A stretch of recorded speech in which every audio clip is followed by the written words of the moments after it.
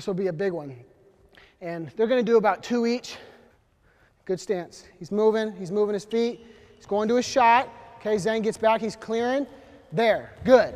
That was beautiful, okay? And that wasn't, again, you and your coaches can work this. That was beautiful because we talked about this, going this way hip to hip.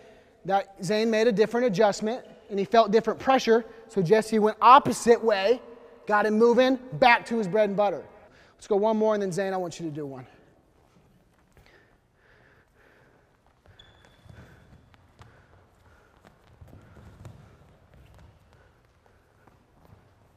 Good. Zane. Move. Good. Clear. Clear. Good. Good job. One more.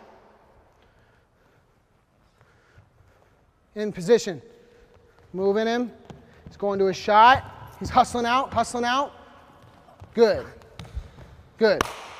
All right. So that is you know, one of the drills we'll focus on again. And the last time I'll say it is on neutral, you know, I love technique and I love everything about the sport.